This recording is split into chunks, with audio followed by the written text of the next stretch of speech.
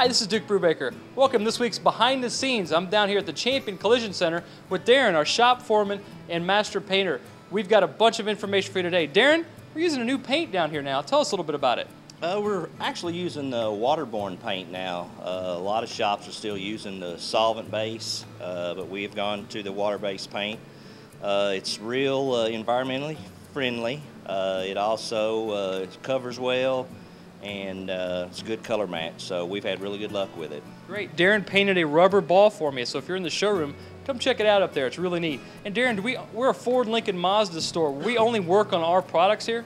Oh, absolutely not. We work on Toyotas and Dodge, just a little bit of everything. That's right. I saw a Lexus from Evansville in here last week. There's a nice Toyota that Darren's painting right now. So hey, behind the scenes right here at the Champion Collision Center, come see Darren and Donna and the great gang down here at the Champion Collision Center. If you have a mishap, accident, you hit a deer, back into a pole, come see these guys. We'll take care of it and make it good as new for you.